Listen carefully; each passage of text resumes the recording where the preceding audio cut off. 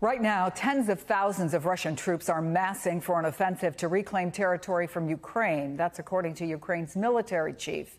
Overnight, the two countries had what appears to be the most extensive exchange of drone attacks of the war, descending on Moscow, on Kyiv, and beyond. It's unfolding, of course, as the world wonders what this war will look like with the return of Donald Trump. The Kremlin is denying a Washington Post report that Trump and Putin spoke last week. That report claimed that Trump warned the Russian leader not to escalate in Ukraine.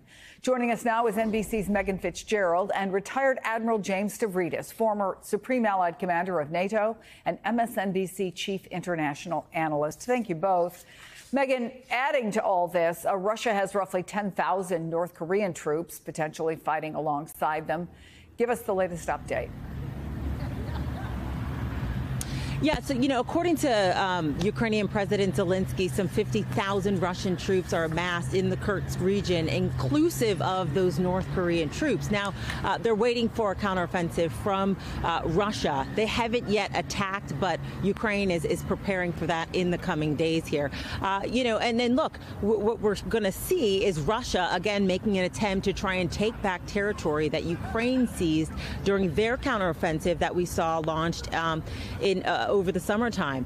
But here's the thing. We understand that Russia didn't need to restructure and shuffle troops that are fighting in the east, which is a primary focus for them, and take them to the Kursk region. So what we're seeing here is the ability for Russia to launch these offensives and these attacks on two different regions as they push forward to try and take back more land.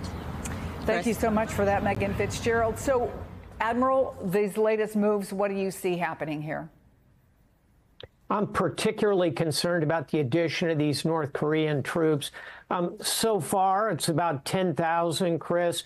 I think that number actually could grow significantly because Kim Jong-un doesn't care about his troops, doesn't care about his economy. It's a one-trick pony. His only export is combat capability. So look for that number to grow. Here's the good news, such as it is. It'll be hard for the Russians and the North Koreans to operate together. They're not like NATO, where all of those nations have been training and fighting together for decades, really. They've got language barriers, operational skill barriers, equipment barriers, communication barriers. It's not going to be seamless. But certainly the addition of these North Korean troops is very worrisome. That's what I'm watching most closely. And they really need them, right? I mean, I just saw the UK defense minister saying in the month of October, an average of 1,500 Russian fighters were lost every single day. It's costliest month for casualties. So, I mean, we know that the number of troops that were lost have been very, very high. Tough to get exact estimates, but the highest so far. Yeah, let me just kind of do the numbers with you. And these are from very reliable sources that I'm cross-fixing between the British, the Americans, the Ukrainians. Almost without doubt, 200,000 young Russian males killed, 400,000 grievously wounded, and another 600,000 have left the country, Chris. They've departed in order to avoid the draft. And oh, by the way, those are the smart ones, internet savvy, who have some rubles, have contacts in the West. Huge brain drain for Russia. Put it all together, Putin's probably lost 1 million young men. He's already got a significantly declining population. That's long-term a real problem for Putin. So what's he doing? Your point, Chris. He's trying to fill the gap with these North Koreans. It's not a sign of Russian strength. It's a sign of Russian weakness. Meantime, of course, you have the incoming president, Donald Trump, introducing this new level of uncertainty. I mean, really, for both Russia and Ukraine. His son, Don Jr., was taunting Zelensky on social media about losing your allowance. The Atlantic put it this way: helping Ukraine is Europe's job now. How do you believe President Trump's return changes the calculations that every side is making right now? I think both sides are going to be thinking more about a negotiation.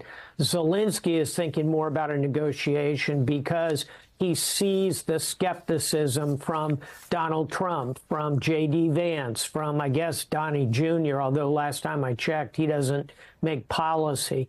But all of that skepticism has got to weigh on the Ukrainians and kind of push them toward negotiation. On Putin's side, Chris, it's what we discussed a moment ago. It's the huge manpower losses, the need to rely on North Korea. Those aren't long-term very good signs. So I think as a Trump team gets settled in early next year, there'll be pressure on both sides to negotiate. Yeah, and maybe Vladimir Putin wants to give Trump what looks like a win, but how do you visualize a realistic peace deal that both sides could agree to? Well, these, again, are decisions for Ukrainians and Russians. But I think how the balance of forces and influence possibly could come out would be a scenario where, tragically, but realistically, Putin ends up in control of Crimea and the 4 provinces of Donbass. But the quid pro quo for Ukraine would be 80% of Ukraine, therefore, sails on. Democratic, free, a path to NATO membership, a path to EU membership. The fighting stops. You could see a scenario like the Korean War, Chris, where there's a kind of thin demilitarized zone, perhaps patrolled on one side by Russia, the other side by Ukraine, with some NATO troops, probably not U.S., but European NATO troops. You could kind of see that deal. It'll be a tough negotiation because both Ukraine and Russia will have some serious reservations on both sides about that plan. But that's what a negotiation is. It reflects the reality of the battlefield.